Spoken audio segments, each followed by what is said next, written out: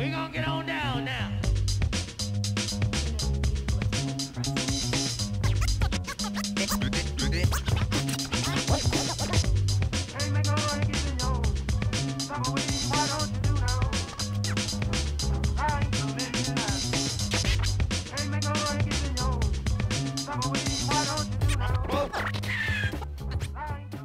Actually, it was last summer. We were doing some work together, and we just made ourselves a really delicious meal and put it in ceramic bowls and went outside and had a really lovely little picnic. And Grace said, "Man, I wish it could be like this. I wish we could have nice ceramic dishes at this barbecue that happens every week behind Redeemer."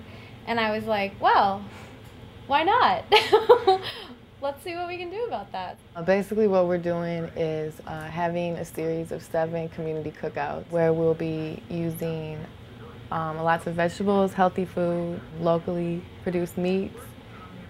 We are serving everything on ceramic dishes, and we're trying to basically create an entire environment, a peaceful, calm environment that everybody has a place at, and that will encourage people hopefully to stay, hang out, talk, meet each other.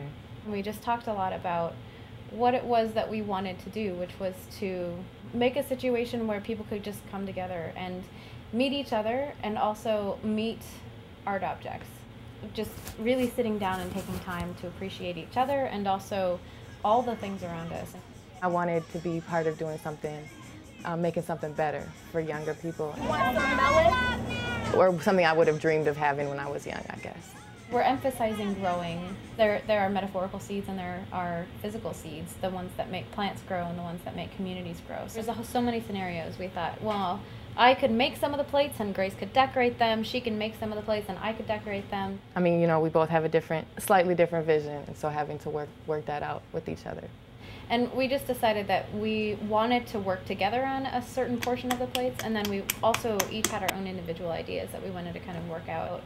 Visually, I'm making like seed pod kind of plates. You know, seeds are kind of interesting. Some of them are really ugly, some of them are really beautiful, and some of them are more like flowers. And so there's like the life cycle and the beginning of growth. Forecast has been amazing. Neither of us have done a project like this before, so to go in and be able to talk to them about food permits and city council people, sound permits, and this and that and the other thing. Forecast has given us that opportunity is just like pretty incredible to me. And I think to share that with people in a community, to let the people who come to the cookouts be a part of the creation of this artwork, they therefore are the artists. They're not just participants, but they're players in the creation of this piece.